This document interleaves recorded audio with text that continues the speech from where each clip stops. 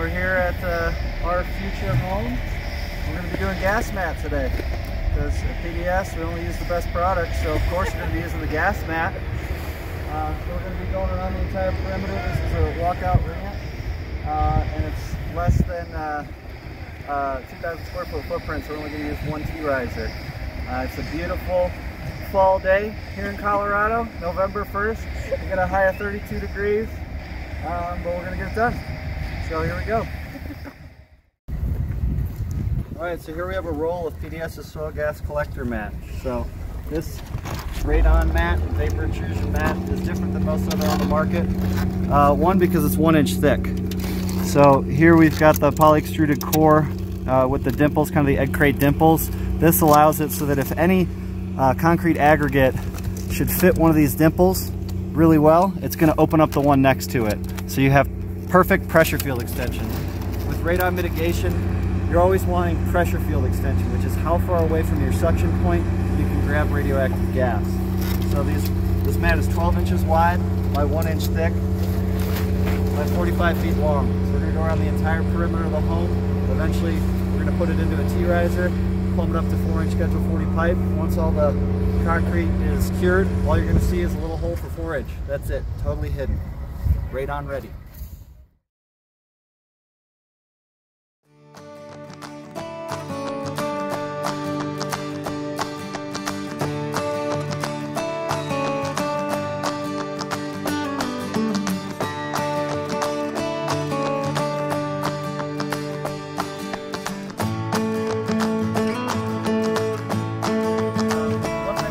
Helps with the staples is if you can hold them low, keep them straight. While you start them, you'll have less chance of bending the staple.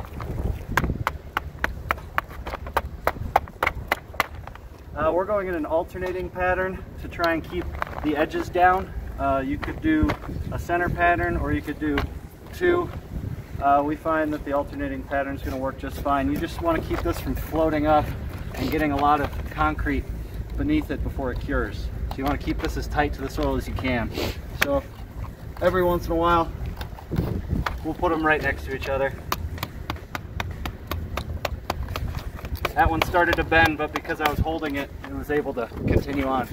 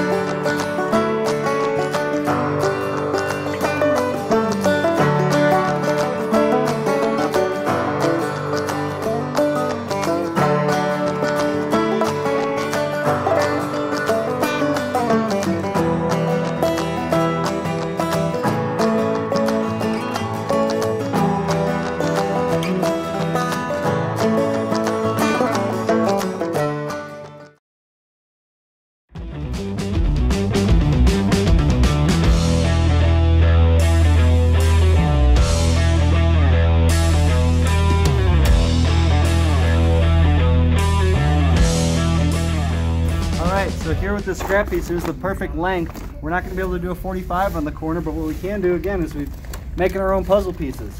Peel back the felt fabric. This overlaps perfectly. That's a perfectly good corner. Once we get it all taped up, easy peasy. T-riser here, we got a scrap piece that's going to be perfect. So with your T-riser, the mat conveniently slides right into here, and then you have to tape it real well. We're going to put it in there and tape it. Then eventually, we'll take the 1 foot steel spike, strike it through the T-riser once we got mat going out both sides. And then in this home, once the slab is completely poured, all it's going to be showing is the top right here for 4-inch Schedule 40. So this is how high the slab's going to go. So we're going to tape this really, really well so that no concrete gets in. And then when the home's complete, we'll come back in a couple weeks in framing. We're We're going to bring the 4-inch Schedule 40 straight up, elbowed into the garage, and then straight up the wall in the garage and through the attic. Easy peasy.